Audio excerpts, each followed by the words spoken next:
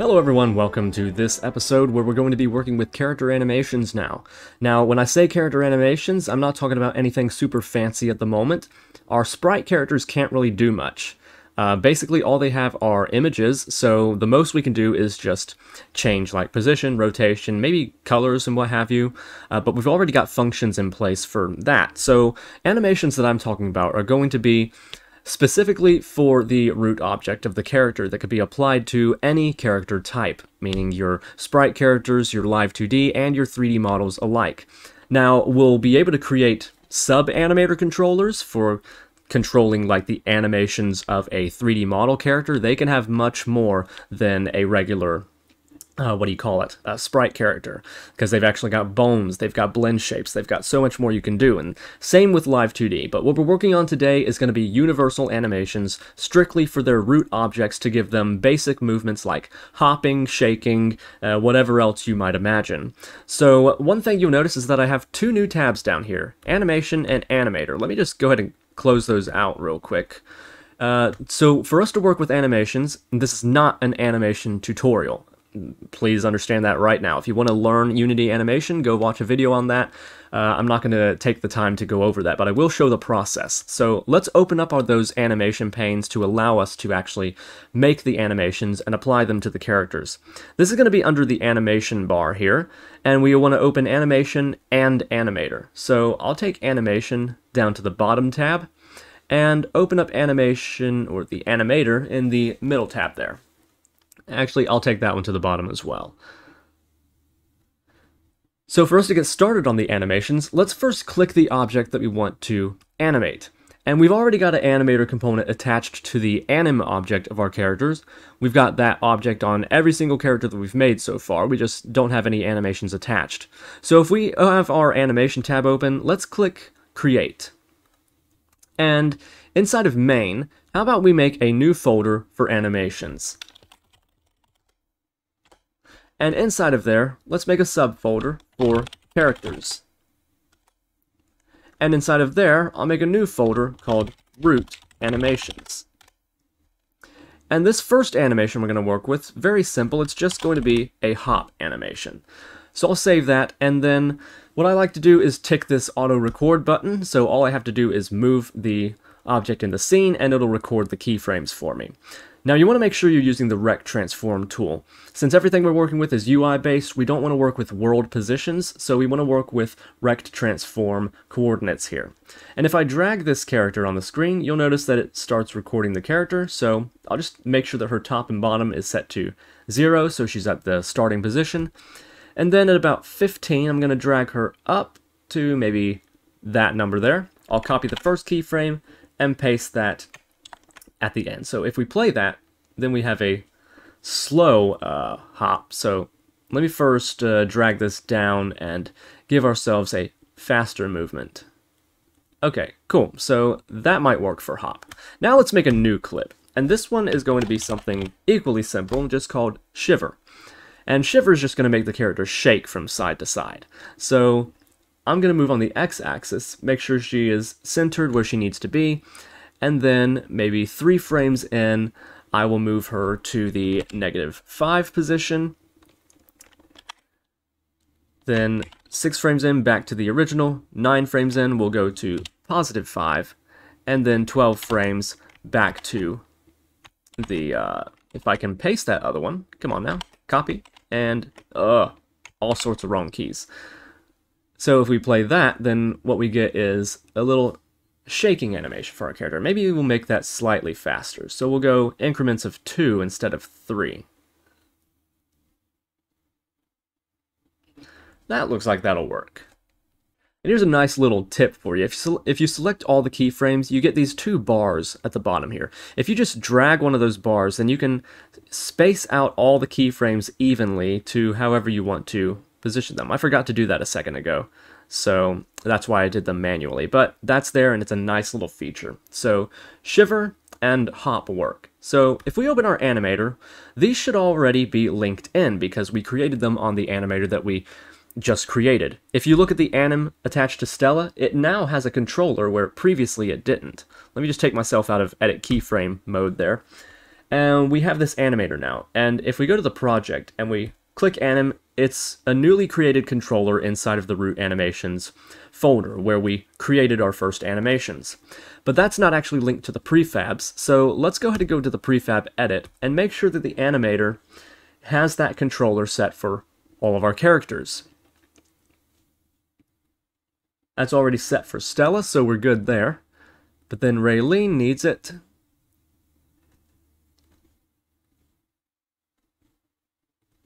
And the guard needs it. Okay, so now they can all share these animations that I've just created. And since it's on the anim child of the root object for the character, then we can move the character anywhere on the scene and the animations will still move correctly. So in our animator component, now let's go ahead and make some parameters to actually trigger these animations. Not a layer, I don't want a new layer, I want parameters. First one's going to be a trigger, which I'll call hop. Whenever this is triggered, we'll go ahead and make sure that hop is triggered. Let's make a transition to hop, and then select that transition and make sure that the condition set is using the hop trigger. And then let's make a boolean, and this one's going to be called shiver. I'm just naming it the name of the animation. And shiver, when I tick that to true, I want that to loop this animation, and then once it's false, I want it to exit out and go back to the default position of the character. Which, speaking of default position, we should actually make one for the character. So let's select that animator again, and let's go ahead and create a new clip and call this default. And so default is going to be at the default position. Let's make sure that's set for both X and Y, and I'll copy that keyframe and then just paste that further down the line. So now we've got default. So I'm going to right click that, set that as the layer default state, so that's what we enter in as.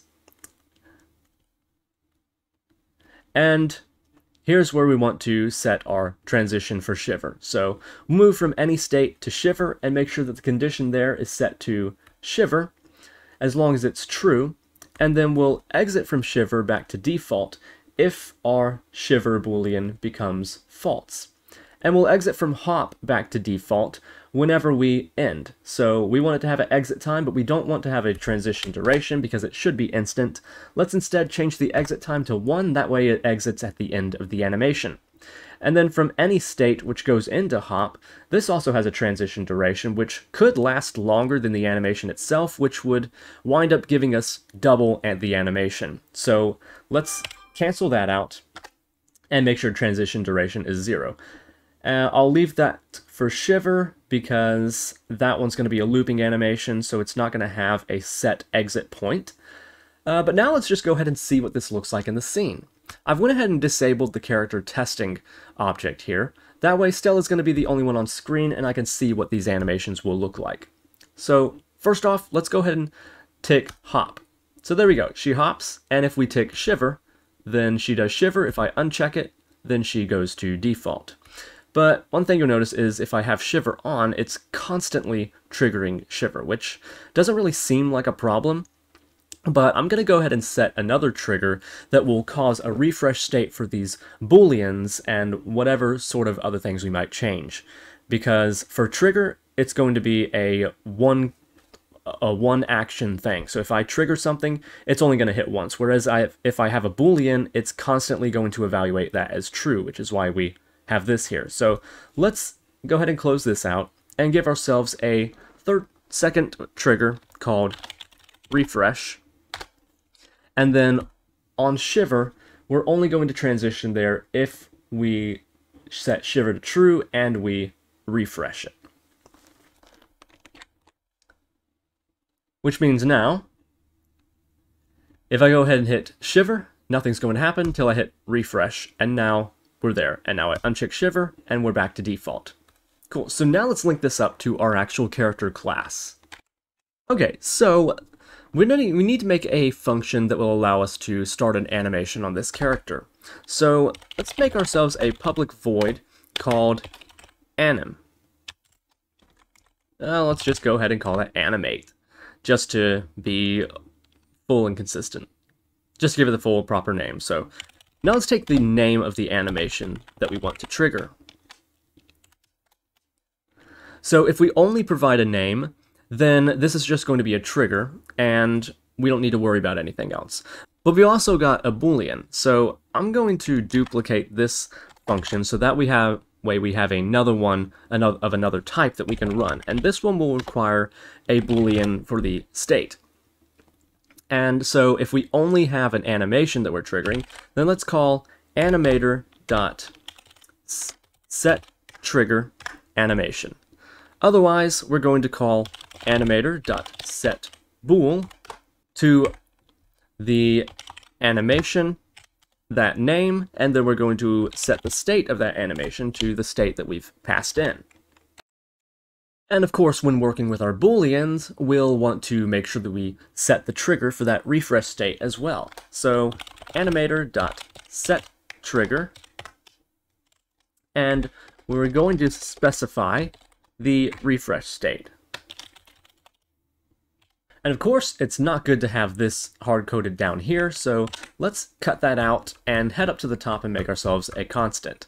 So I'm going to make a public constant string called the animation refresh trigger, and set that equal to refresh.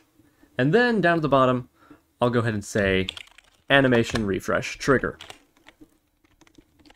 And now in test characters, I've got a little conversation going here between Stella and Raylene. It's about this wind chill that came out of nowhere, so that'll be something to give our characters something to hop and shiver about. So Stella asks, where did this wind chill come from? So she's surprised, so at this point I'm going to say Stella.animate, and we'll go ahead and say hop.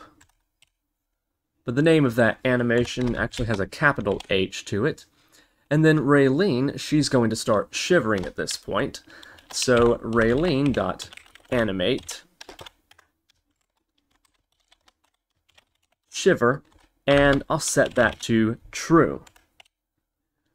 And then after it's over with, Raylene is then going to stop shivering, so we'll set that to false.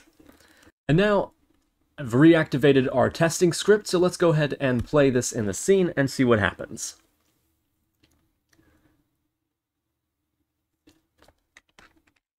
So I actually have an error, or a warning here, saying the animator is not playing an animator controller, which means that, yeah, if I look over at the controller, it's actually missing the animator. Does Raylene have hers? Raylene does, so for some reason Stella did not receive her animator component. Let me just go into her prefab and look at anim. Oh, it's listed there. That's kind of interesting. So that's very interesting. Whenever I'm spawning Stella, and Stella alone, it's removing her animator from her prefab, which is quite strange. I think what I'm going to do is I'm going to come into Resources and Stella, and I'm going to delete her prefab, and just make sure animator is still attached, and then I'm going to recreate her prefab. Actually, I need that prefab. Ugh. Okay, I'm going to make her active, and then recreate her prefab, and set her to inactive again. Let's go ahead and save, and let's try this again. I'll go ahead and pause real quick, take a look at Stella. Yeah, okay, so something was just weird with her prefab. It was showing that it was attached, but whenever she spawned, it wasn't. So if you have weird issues with your prefabs, just go ahead and recreate them.